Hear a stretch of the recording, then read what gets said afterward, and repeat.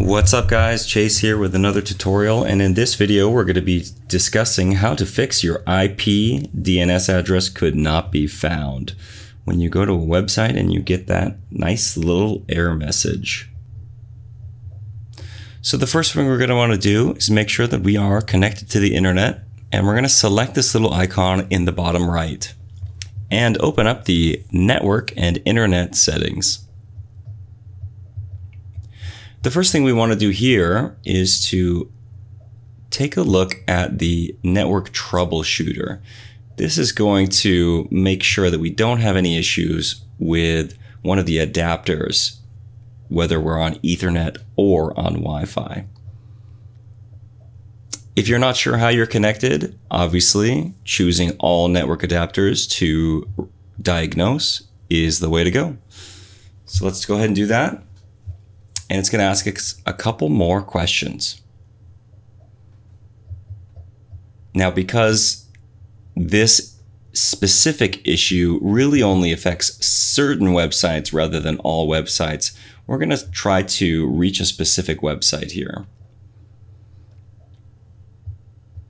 If we're having trouble accessing one particular website, we can just try to see if there's an error with this particular website or if it's with our network adapter.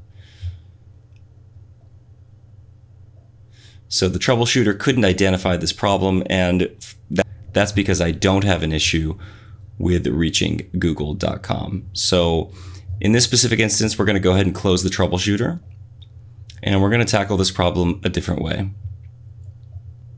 We're going to close out of here.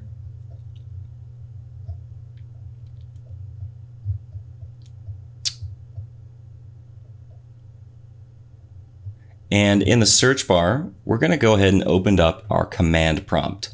We're going to want to right click this and run as administrator so that we have full access.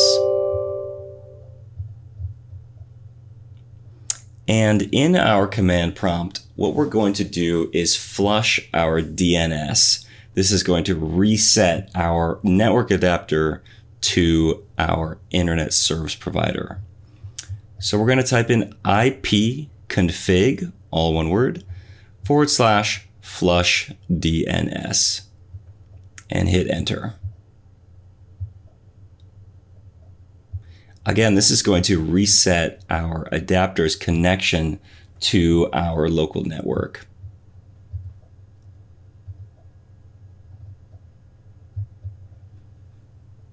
Just to further solidify our resetting of all of these issues, if that first one didn't work, we're going to go and type in ipconfig /registerdns.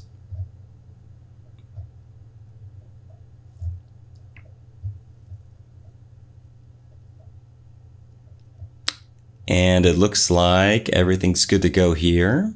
There's a couple more things we can do if those first two don't solve your issue.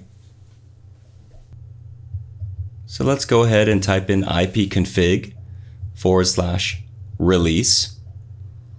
And this is going to manually release our DNS. And you'll notice that I am offline at the current moment.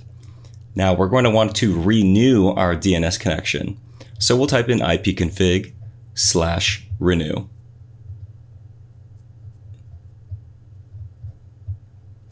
And you can see in the bottom right hand corner, I am now reconnected to the Ethernet.